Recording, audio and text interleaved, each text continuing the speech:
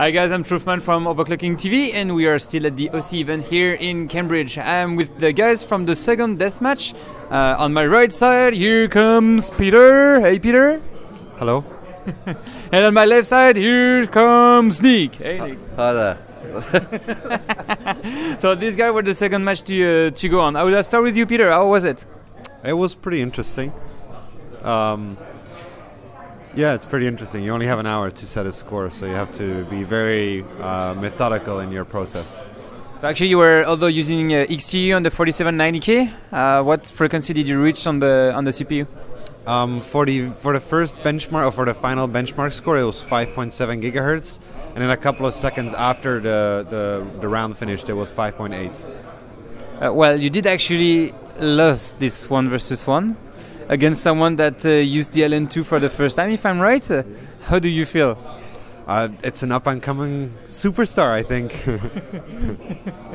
Yeah, we did discuss a little bit right after the because right after the match finishes, you submitted a good score, and you were saying like you might have some issues with the contact in between like the CPU and the CPU pods. Do you think that was the issue why you could not go lower and get a better score?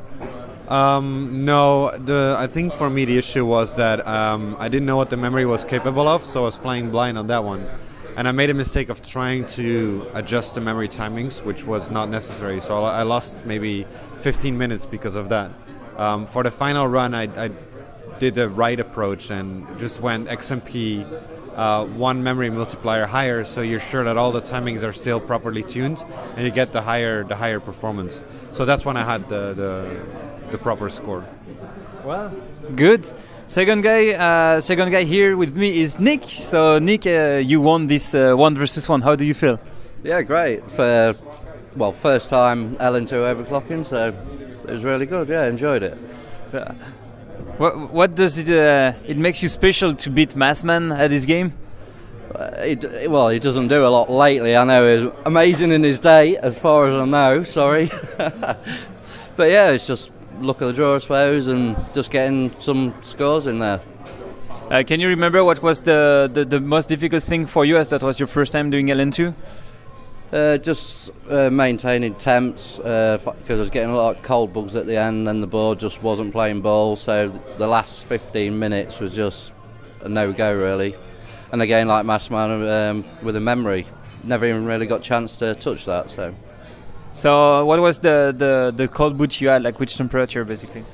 That was about 125, but even lower than that, and it just, well, that's liquid nitrogen, I suppose. The board just wasn't playing ball. So, what's your feeling about this 1 versus 1 type of competitions? Do you like it? Yeah, it's good. Yeah, it's challenging though. Yeah, cause it's just the time. Certainly, I'm so used to ASUS boards, going to MSI, knowing where things are in the BIOS, and it's that part of it's difficult when you're under a time limit. Good, perfect. Well, congratulations once again in beating the master Massman.